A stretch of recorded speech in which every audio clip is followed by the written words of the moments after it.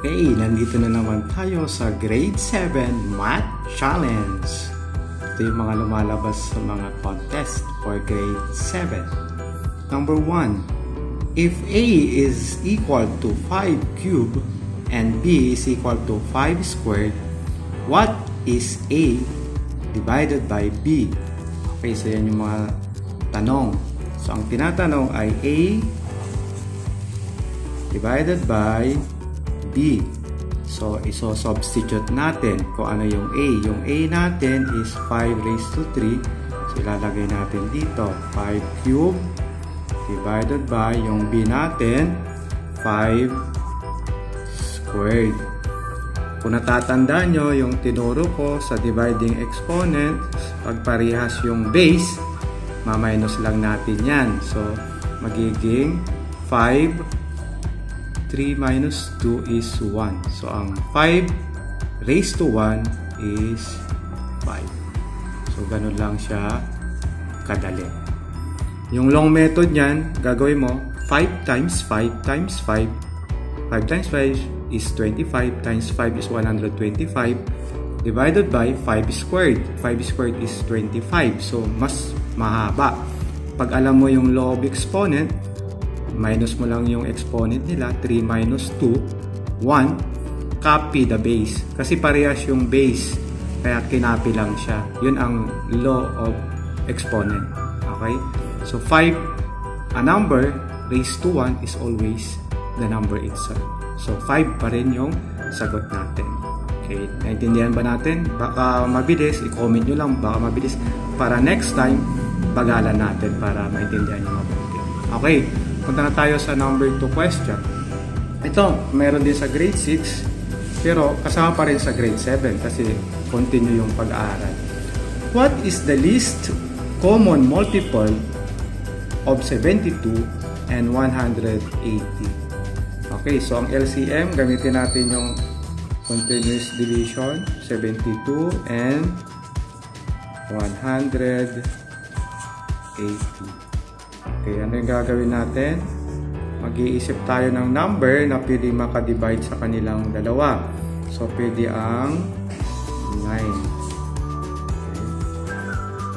Okay. 72 divided by 9 is 8. 180 divided by 9 is 20. Okay, so pwede pa. May number pa na pwede makadivide sa kanila. Mas malaki na lang, which is 4. So, 8 divided by 4 is 2 and 20 divided by 4 is 5. So, pag wala ng number na makaka-divide sa kanilang dalawa, so stop ka na.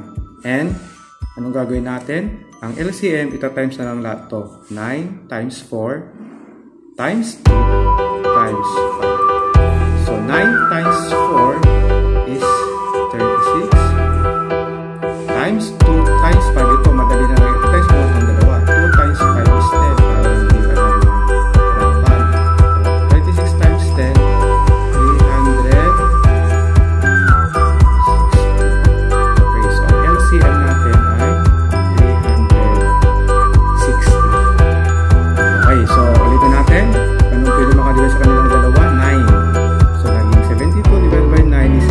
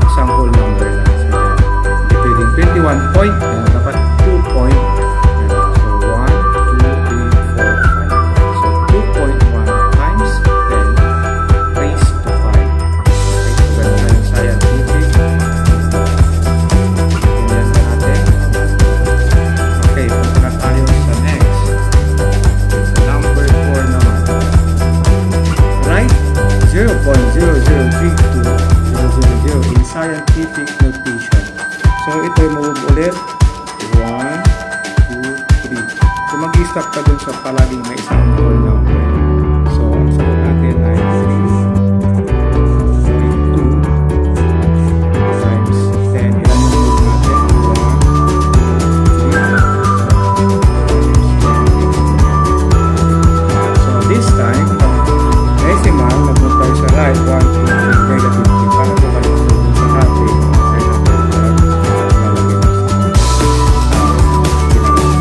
tatanggalin mo, scientific. Ito yung answer in scientific. Ito na, mga tanong,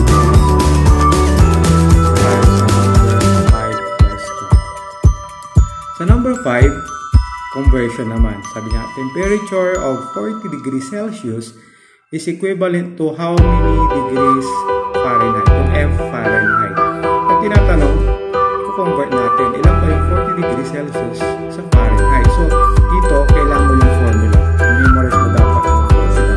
This is degrees Fahrenheit is equal to 9C divided by 5 plus 32. Yan yung formula natin for Fahrenheit. So, papalitan na natin yung C kasi meron na tayong given na C which is 40 degrees. So, 90 times 40 divided by 5 plus 32. Yung mga iba, ita-times muna nila tapos i-divide plus 32. Tama. Pero mahaba. Yung gagawin para hindi i-divide mo muna yung 40 saka 5. Kung pwedeng i-divide. So, 40 divided by 5 or cancel ito, that is 40. So, this is 99. So, 40 divided by 5 is 8. Okay. And 8 times 9 is 70. Plus 30. So, 72 plus 32 is 104 degrees Fahrenheit. So, yan na yung answer natin. 104 degrees Fahrenheit. So, ulitin ko. So, yung conversion natin is 9C over 5 plus 32. So, meron na tayong C which is 40. 42. So, 9 to, hindi siya 90. So, 40 divided by 5, 8. 8 times 9 is 72 plus 32. So 72 plus 32 is 104 degrees Fahrenheit. So yun ang sagot natin sa number 5. Okay? So punta na tayo sa number 6. Two numbers are in the ratio of 4 is to 7. Ratio yan. If the bigger number is 35, what is the smaller number? So, yung ratio natin, 4 is to 7. Tapos, ano sabi niya? Bigger number is 35. So, yung bigger number, itapat mo dun sa malaking ratio. 37 yung malaking number natin. So, ang bigger number natin is given, which is 35. Huwag mo siya itatapat dun sa 4 kasi yung 4 is smaller number. So, tinatanong yung bagong number dito. Okay, so, madali lang. Mag-isip ka lang ng number. Now, kung ito times mo, paano lalabas yung 35 yung multiplier? So, times 5. 7 times 5, 35. So, dito, magka-times din tayo na 5. 4 times 5, 20. So, the smaller number natin ay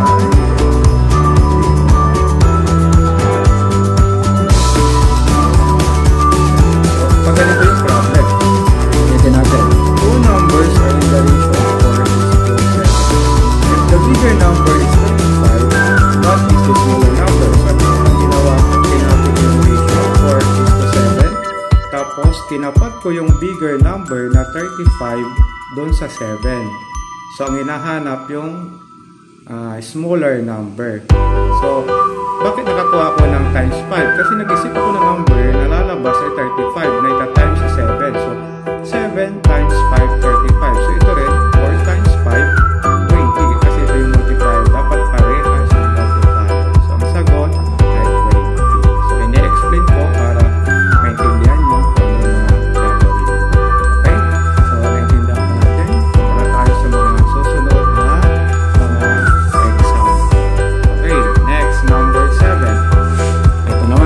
ratio pero more on sa rectangle. The ratio of the length to the width of a rectangle is 13:5.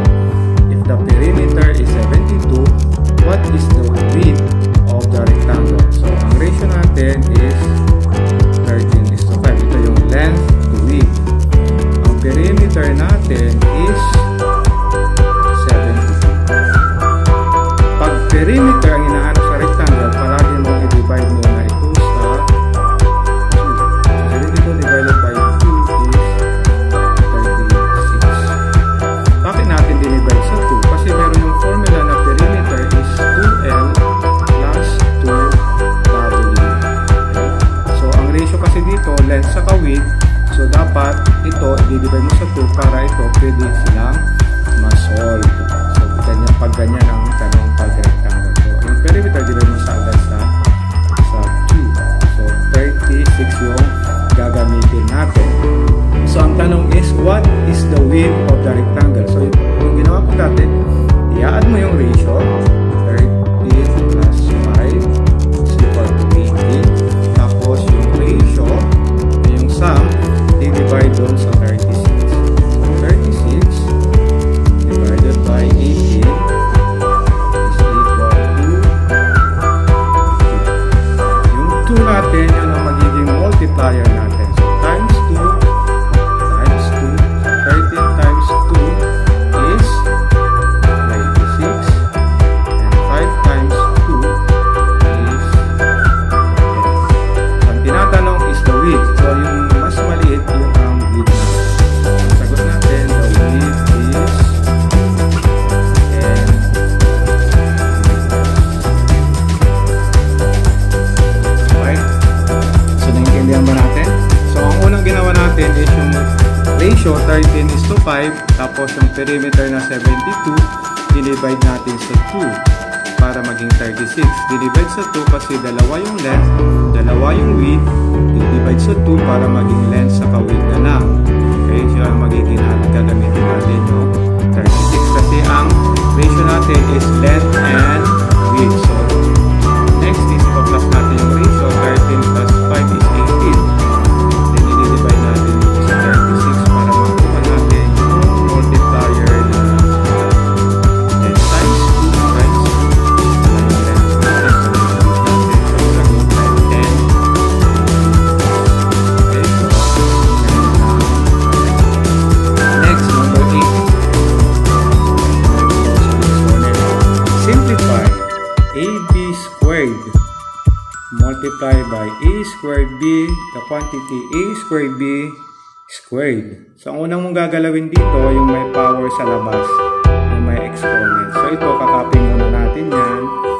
AB squared. Ito, sisimplify natin kasi may power sa labas. So, power to power, i-multiply yung exponent. So, ito, magiging A, i-multiply, hindi i-add. 2 times 2 is 4. Ang exponent nito pag wala is meron siyang 1. So, 1 times 2 is 2. So, ang susunod na gagawin natin is multiplying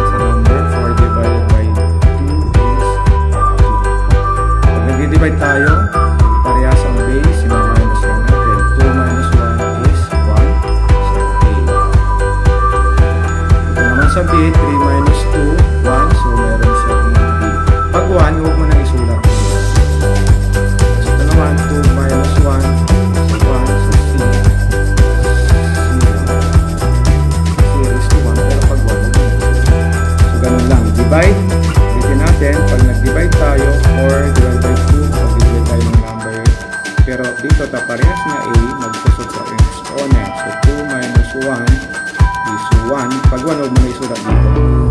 Tapos sabi naman, 3 minus 2, 1. Huwag mo na isulat dito.